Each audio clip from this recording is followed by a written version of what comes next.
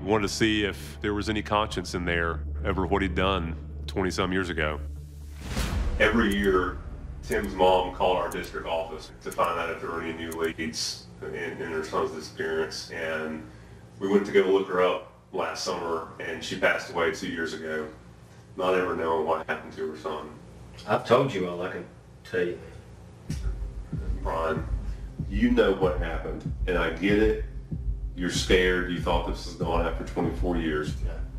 What I'm thinking is this is going to take me a couple of years to get out of this and prove that I'm innocent.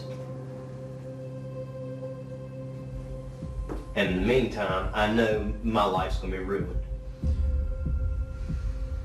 I'm not going to give up on you, Brian. I think there's a heart in there somewhere. Buddy, I've got a heart, but I've told you everything I know.